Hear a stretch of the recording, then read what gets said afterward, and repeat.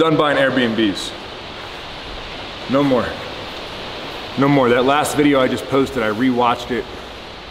And I think in the moment, I've slowly gotten to a place where I'm looking at houses that are way too expensive for Airbnbs. So I'm done, man. The market's too fucked up right now. It seems like everyone's buying as much as they can. It seems like no one's money's running out. It also seems like no one has a fucking job. I think we can all agree that it feels like the economy's headed in a really weird direction. So I decided last night I'm gonna take a break. I think one of the important things for me personally, I don't care what you do, but I have a bunch of different things that I do, right? And I'd be fully aware that if I'm actively looking at real estate, a lot of my attention is gonna go towards real estate. And I think I wanna put that attention somewhere else for a little while. The Airbnb market, the housing market in general, especially in Montana, is absolutely disgusting. Same thing, we're not caught up with contractors, we're not caught up with builders. So I think what I'm gonna do is buckle down, focus on the Airbnbs I have. I'm gonna casually keep my eye out, but maybe I'll just look every Monday. I normally look every single night. And I'm gonna put that attention to something else. I have a really exciting project coming up. There's a couple different creative ways I can go about that project. And I think one of them is to really include you guys.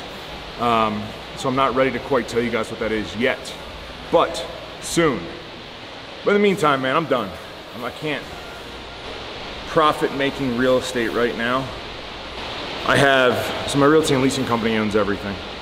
I do have the warehouse that we're building that I'll be renting essentially to myself or to my businesses. I have West, which I'm renting and it's appreciating. I have 6 acres over here, which I'm just sitting on right now as an investment property. I have 10 acres up there, commercial, that I'm sitting on as investment property. Long-term hold, I have my parents' house that I bought them. I wanted to retire my parents, so in Pennsylvania, I bought them a house, and then when I moved out here, I bought them a house because I feel like I owe them a little bit. They did a really good job putting a bunch of skills into me that apparently assembled into a fact that I can navigate through life pretty powerfully. So the least I could do is retire them and buy them a house. My house is a long-term hold. I have the lake house on Whitefish Lake. Purchased that for 1.3. I put 95 in, I believe, and it's probably worth 2.2 right now. The Riverfront Retreat, snagged that for 400 even. That crushes. That would probably appraise for 7 right now, I would think. The A-frame, that was my first one, bought that for 300, put 55,000 into it, and then another $20,000 later. That one, I have no idea what it would appraise for right now.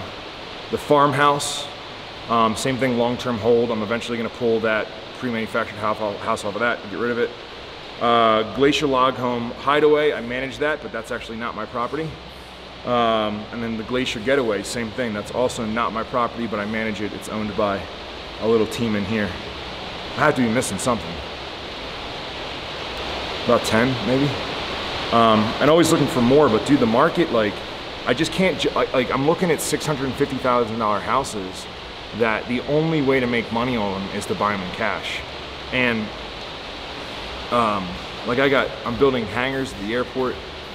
That storage thing's still sort of up in the air, so I can't exhaust all my cash flow on a house that only turns 700.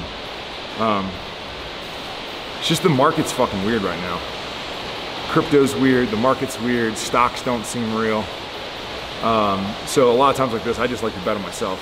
So as far as where my cash is going, where my attention's going moving forward, I'm gonna batten down the hatches on my own businesses. So Flight Fail, run everything, the relaunch project that I showed you guys, and then I'll just reinvest in the Airbnbs I have and try to get that nightly average up. But I'm done buying Airbnbs for now, at least the next 6 months.